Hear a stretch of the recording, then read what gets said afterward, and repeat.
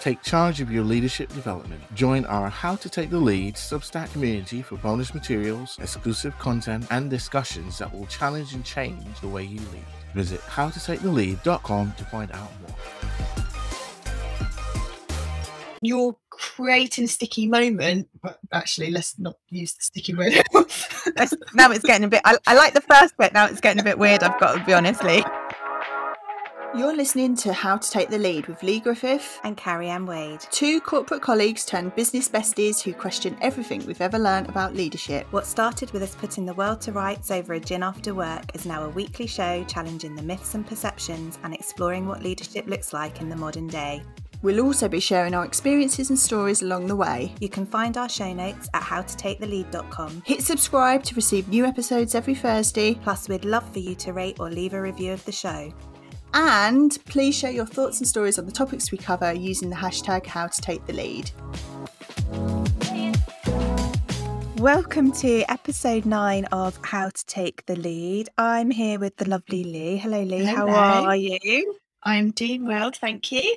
Good, good, good. I am pleased to hear it. And in this episode, as we always do, we pick a topic associated with leadership that we want to explore a bit more, discuss, talk about, share some of our thoughts on. And in this episode, we're going to be talking about storytelling. And the reason, well, first of all, I'd say, obviously, you and I, Lee, are communicators by profession and professional background. So for us, I think the concept of storytelling probably comes quite naturally to us, and we understand what we mean when we talk about storytelling. But I have been more aware recently that when we talk about storytelling in a sort of business setting or a business context, that some people seem to find it a bit awkward and something that they can't really get their head around, as it were, in terms of like, you know, what do you mean I have to tell a story? And I think there's a sort of connotation that when we're talking about storytelling, we're talking about making stuff up, like making up a story. I just thought it'd be helpful to set the context a bit before we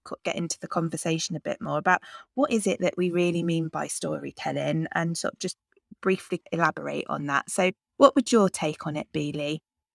Yeah, it's a really interesting one, isn't it? And again, we've covered a few of these topics, this series of things that seem relatively new and potentially icky in their concept, but actually they go back a really long way, but just have been called different things. So leaders are really used to, for example, making sure they have case studies to give some illustration to a point they're making. And storytelling is a way of giving an example or giving a case study or whatever. And I think for me, the essence of a story, and that's why we use that phrase storytelling now, is to connect people to either personal understanding of an issue or an experience, because we know people, we as individuals will all relate to stories. We either recognise ourselves or our friends and family in a story. So when we use storytelling in leadership, it's a really good way to cut through, build connection, whether that's a connection with you as an individual or with an organisation and the story it tells. And I think we also find it really easy to remember stories as opposed to other stuff. If you think you watch a soap or a TV show or you read a book, you can relay what's happened in that to someone else really easily. It becomes really quite sticky. I like to see it as sticky content. And I love that sticky content. I love that little phrase. It stays with you, doesn't it? And I think if you can illustrate a serious point with a story, then you're creating a sticky moment. But actually, let's not use the sticky word. Now it's getting a bit, I like the first bit, now it's getting a bit weird, I've got to be honest, Lee. But if you can illustrate a serious point with your story, then you're creating a moment that people remember more easily. They're going to remember the key facts of the story. They're going to remember how it made them feel.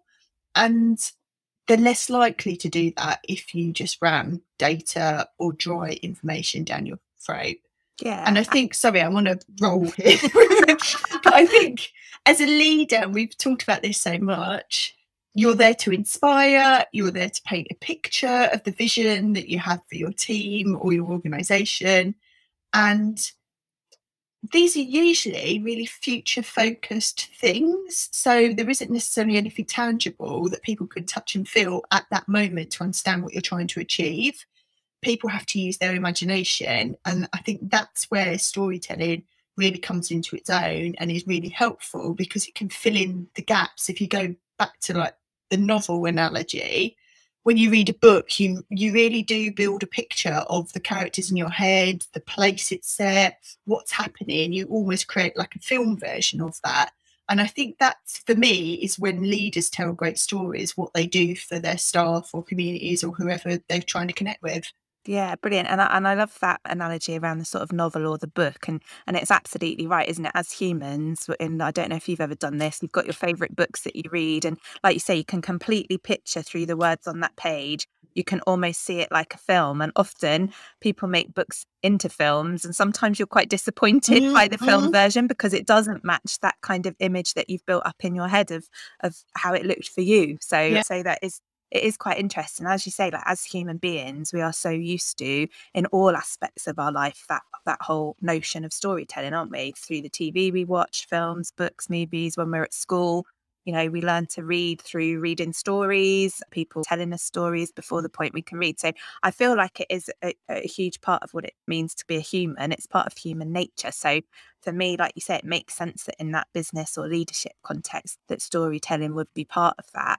And you've started to touch on it a bit already, Lee, in terms of what you've been saying around why, as a leader, storytelling can be really helpful for setting that vision and engaging people. But I'd like to just explore that a little bit more, I guess. So, why, as a leader, should we consider storytelling as part of maybe like our toolkit or our kind of communications capability? Like, why is it important specifically as a leader to be more focused on storytelling? Yeah, I love that notion of it being part of a toolkit. Although when I think of toolkits, I always think of Levi Roots with his sunshine kit with all his spices. I don't know why my mind went there when you said I that. was thinking Bob the Builder with his tool belt on with everything hanging off it. So I've clearly got stuck on a very early story, such as childhood stories. But I think the notion of having the ability to tell stories as a leader is a way to really connect and take people with you. It helps you to make the complicated easier to understand. It's a really helpful way to share learning. And ultimately, what you're trying to do through it is inspire some kind of action.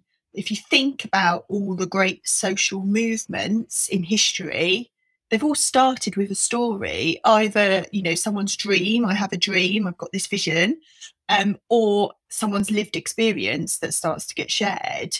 So, yeah, I think for me, you use stories, and maybe we'll touch on this later, how you use stories, but you use it in a way that I think can cut through a lot of noise to connect to the root of an issue.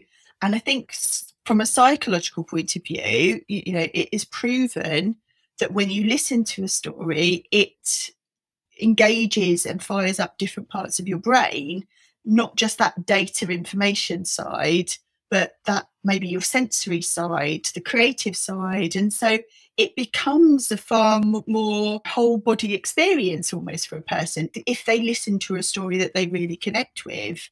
And I think as individuals, as humans, we are always seeking out stories. If you think about the trashy tabloids or gossip and all of that, we're always seeking something that goes, oh, have you read this? Do you know that? Oh, so-and-so's doing this, so-and-so's doing that. And I think if you just give dry data or lots of information and people don't have a story attached to it, they'll create their own. And I think that's the risk for leaders not using storytelling. We talk about leaders owning their narrative, and I think telling stories to connect to the points you want to make is a really good way of owning your narrative. Yeah, definitely. It's part, as you say, it's like a tool, isn't it, for like what your narrative is. So this is now what you do to get that narrative out there. And I think in organizations, or at least some that I've worked in or that I've connected with, that there's been a bit of a spell where people have talked about the journey, like we need to describe the journey that the organisation is on. And it's your point about connection, isn't it? To describe that journey, really what you're doing is telling a story. As a leader, you're telling a story about, and it might be where we've been, where we are now, where we want to go in the future. But you tell that story to demonstrate that journey in the hope that what you do is connect with people and engage them to go on that journey with you. Yeah. So, yeah, I think everything you say is, absolutely valid in terms of why, as a leader, storytelling is important. And I'm sure we'll get onto it because it's not the be all and the end all, and there's not a certain right or wrong answer about how or what story you tell. But you touched on that point.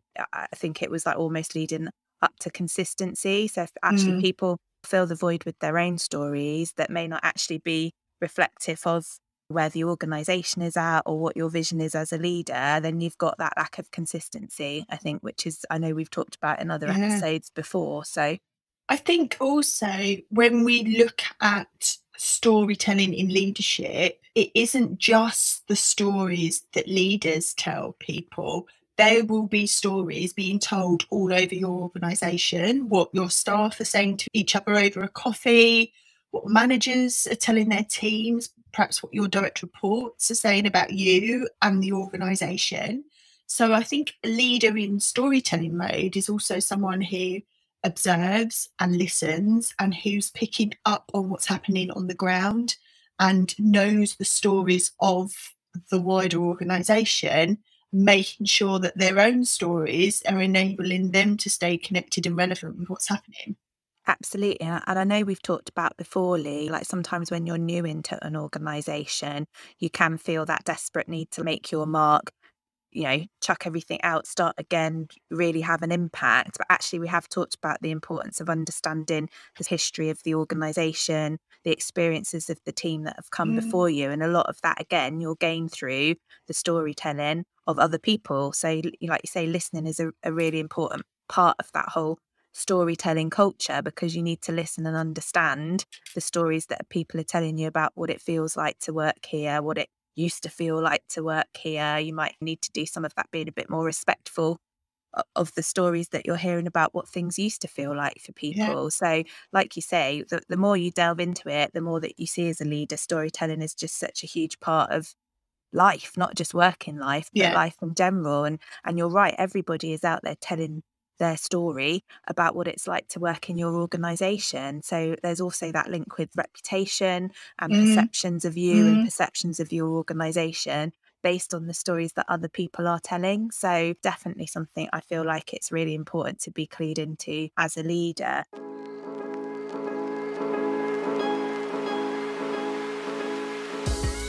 Are you a new, established or aspiring CEO looking to maximise your impact in the workplace? At Sunday Skies, I help you get clear on your big vision, create a strategy that connects and the communication plan to deliver it. No matter where you are in your CEO journey, through my unique blend of coaching and WU consulting, I will give you the strategy, support and space to succeed in post. Visit sundayskies.com to find out more and sign up for my email to receive intelligence and information that will challenge and change the way you lead.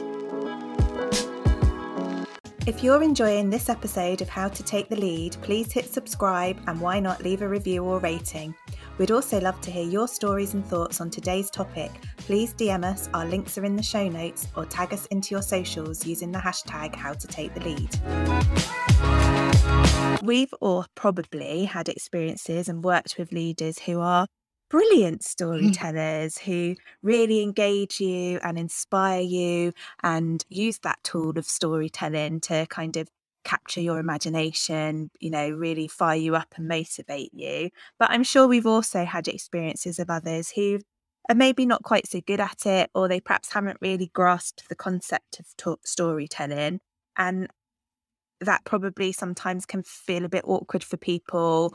You can tell that people as leaders are maybe not so comfortable in that space.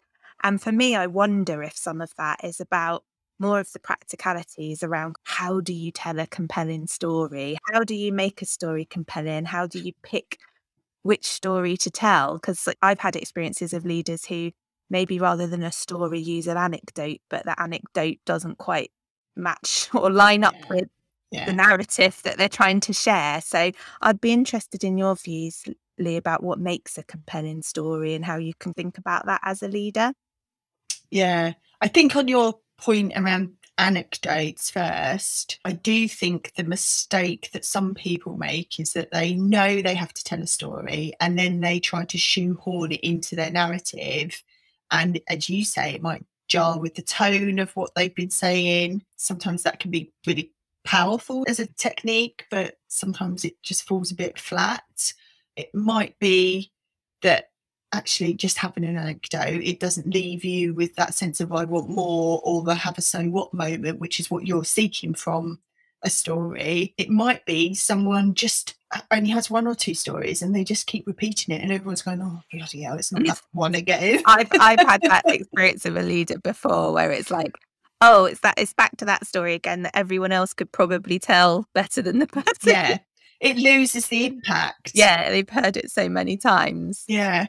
And then it could be that they've just picked any story because they felt the needs and that pressure to. And I've definitely worked with people who, for every single presentation that they did, it was like, I need a story, and find me a story. And for me, I don't think it works as easy as that. I don't think you need to have a story in absolutely everything you do, because it can look a bit trite and a bit false if you're just giving your weekly update to the organization and suddenly you want to come in with this big motivational story. It doesn't really work. And for me, I think there's something about it being a genuine story. So a story that you've either witnessed or heard or seen firsthand that you relate to, and it makes that point. And I think it can be really hard. And I certainly from my communications background, when you get told, just give me a story, and the leader doesn't connect with the story because they just want it thrown in as an example. So I do think you need to be careful in how and when you use stories. In terms of what makes a compelling story, I think there are a few principles which are, and I suppose it's the same for a lot of the stuff that you communicate. Know your audience. People are going to connect with different stories in different ways. So you need to know what's likely to connect best with the people you're trying to talk to. Be really clear around what's the purpose. So what's the objective? What's the end point I'm trying to get to by telling this story?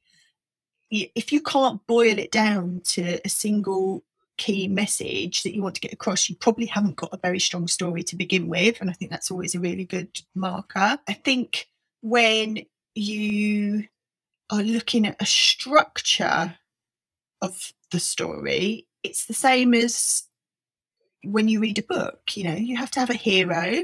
That hero isn't you. And I think that, again, is somewhere that leaders trip up, that they position themselves or the organisation as the hero of the story, and that puts people off. But the hero needs to encounter a problem of some sort, and there needs to be a process of coming to a resolution or have a way ahead. And it is as simple as that. Obviously, you don't need to be as detailed as a novel. And I do think some people go into unnecessary detail and lose people in the process of telling their story.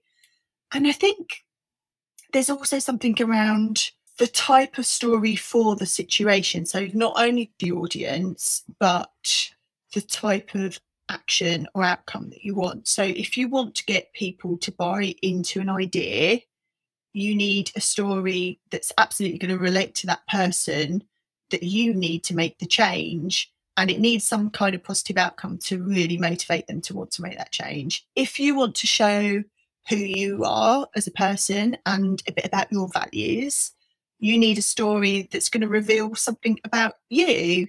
It might be a vulnerability, it might be how you dealt with a difficult situation or some adversity, but you're sharing and opening up about something that gives a really good example. Or if your aim is that you want to share information or perhaps improve knowledge within a team or an organisation or whatever, then your story needs to make sure it's got that problem, it's got a bit of context, it's got a solution, and that you're really clearly explaining it you're making sure that the information you provide is really relevant and it's focused. It doesn't kind of meander through. I would say there's a really great book that I read that was recommended to me by a coach many, many years ago called Squirrel Ink by Stephen Denning. We'll put it in the show notes. And it is a story in and of itself, but it's a story that illustrates leadership through storytelling. And he's got a section in here around the 7 forms of organisational storytelling. So if you want to try and think, what type of story do I need to tell for what type of example, this is a really good book for that. I love that. A really good top tip. Thank you, Lee. And as you've been speaking through some of those examples that you've given, I can already see in my mind like the exact stories that people I've worked with as leaders have told that kind of fit those examples, and some which have worked well and not so well. And I think often you are perhaps a custodian of someone else's story that you're using to illustrate something. So I think you have to do that really respectfully. But you also, again, have to think about, is this story I'm telling really hitting the purpose that I'm intending to tell it for? So I've worked with someone before who used to tell a brilliant story that was about reflecting diversity and fairness, and it was really on the money, and everyone was always really compelled by the story, and they would say, you know, in our organisation this is how we want to operate, and here's the story. But the same person then had another story that they would tell quite frequently in staff sessions that was about innovation, but actually it just didn't quite hit the mark. Like you could almost see the audience weren't quite engaging with it in the same way as the other story, because like you said, maybe on the face of it, it felt like this is a story about being innovative, so I'm going to tell it.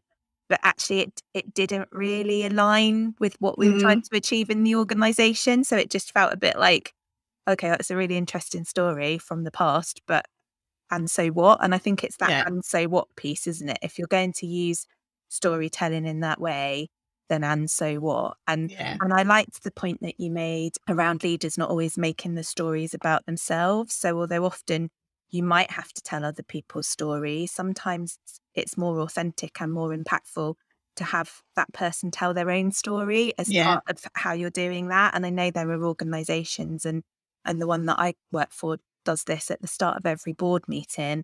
They invite a patient or a carer to come and share their story about using a particular service. And actually that's far more powerful to hear it directly than it would be to hear it third hand through one of the board members relaying the story, if that makes sense, because it has that much more impact. So I think there's some really top tips in there actually about how to pick the right story and how to make that compelling. I think you're right about sharing other people's stories can be something that you tell, but you need to demonstrate how you're connecting to it so that other people understand how they connect to it, or you need that person's voice to shine through. And I think back to one of the strongest stories that I ever worked on in my corporate career was we did a massive transformation program shifting care out of hospitals into community, and it was really, really tempting for the leadership to want to keep talking about the drivers for change from a financial point of view or from a technical point of view, how many beds, how many staff, how much money we're going to need to save, and all of that kind of stuff. And that started to become the narrative. And I did some filming with some patients who were using the new services that we were developing.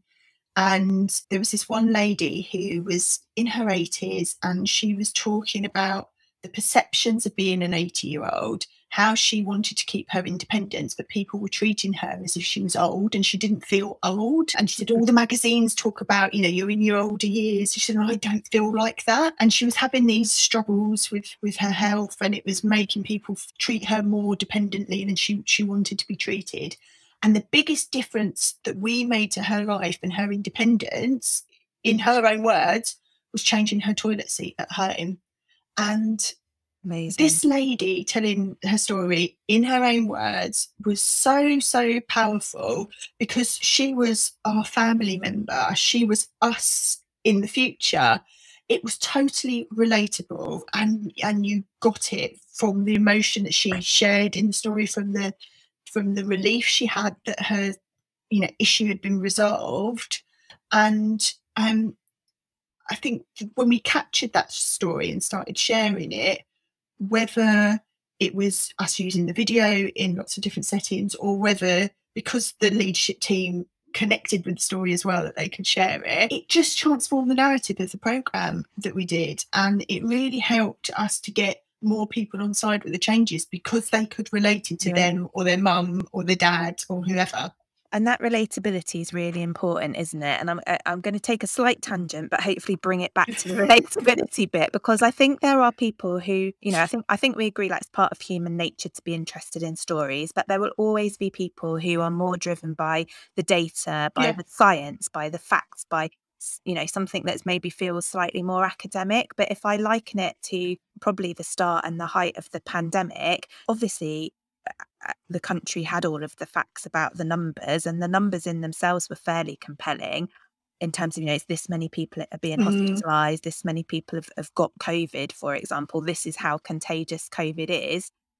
But I still think if you hadn't been impacted by COVID yourself, it was like, oh, well, those numbers sound terrible, but and so what for me? Why can't I still go out and see my friends and family? And it wasn't until we started to get to the point where through the media and in other sources, we were able to actually hear directly from people who had that experience of COVID, how that really impacted their lives, or family members of people who had been, you know, really poorly and hospitalized with COVID, that I think that almost worked then with the facts to be able to complete that whole compelling story where people could actually see the impact that it was having. So definitely hearing people's stories in their own words is so powerful, and they don't always have to be really traumatic things, but as you say, there usually is in the most compelling personal experiences we hear about something that somebody's seen as a challenge and then them overcoming that challenge, and that's the bit that really resonates with you. I think you're right on the big numbers thing. I always used to talk about when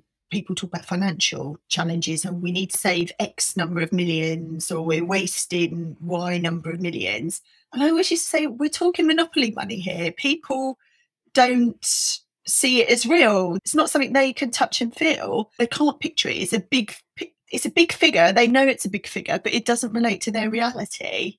And if you need to connect with people, and from a financial point of view, you start talking about the pennies, or you look at it on a personal impact basis. Well, what does it mean if this person's not getting this? And we see this now with the cost of living crisis. It's exactly the same. It boils it down to what does it mean for me on an individual? What's my reality every day? Yeah, absolutely. And we've just touched upon that, you know, that element of not everybody will be comfortable with pure storytelling, and we're not suggesting that's the only tool that you've got as a leader. But if you are a leader who finds it maybe a bit uncomfortable because you are more about the data, the science behind things, whatever, and it doesn't come naturally to you to tell a story, it's not maybe, you know, how you would normally approach things, but you've realised, as we've been talking today, it is a really effective way of engaging people, sharing your vision, supporting your leadership. How can you actually practice storytelling to become more comfortable with it and to feel like it's something you can do as part of your leadership? Just to reinforce, I suppose, the point of why storytelling is important, I have a stat for you. Excellent. It's all coming together as if we planned it. There was this study, when I was looking at some other research, I found this study that was done by a lecturer which showed that 63% of people that he studied remembered the stories they were told, and only 5% of people remembered the statistics. That is such a good stat. I love it. But I don't think data needs to be boring. I do think you want to use data, and I do think if you use it sparingly, it has super impact. I think the most engaging of academic people can bring the evidence and data to life through stories. You can connect a story to a number quite easily. My husband works in stats and data, and it's always quite interesting because he is more stats and data driven and I'm a story person. So our conversations can always be quite funny.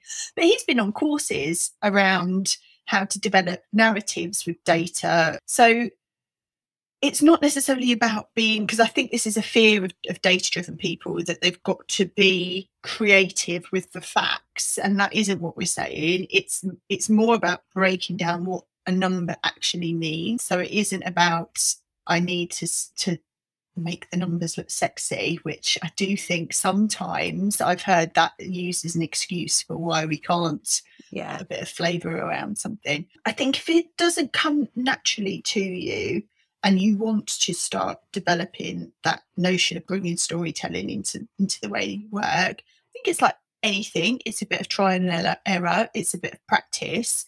I think certainly when I've worked with leaders, I usually say start to keep a note of stories as you go around doing your day-to-day work. So you start to build a bank up before you perhaps use them. So you'll become more aware of the stories around you. So it could be maybe just listening and observing people in the organisation and what stories they're telling, as we said earlier in the episode.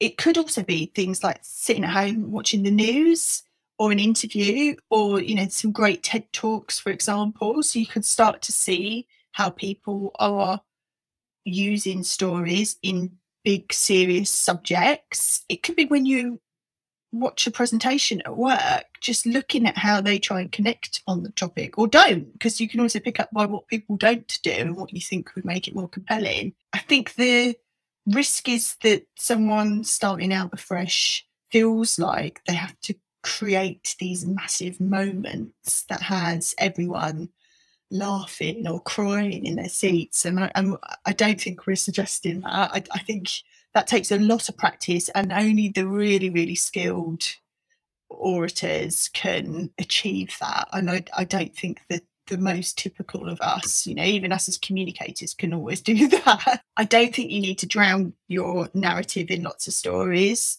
One powerful story says so much than 10 trying to be shoehorned in throughout what it is you do. And I think make sure you link it back to the bigger picture. So what's the message you're trying to get across? What's the action you want people to take as a result of sharing this information? And I think if you're really struggling, there's a lot of great books, and I can share a couple of recommendations. There's lots of courses, and actually working with a coach is a really good way to start testing stories as you collect them.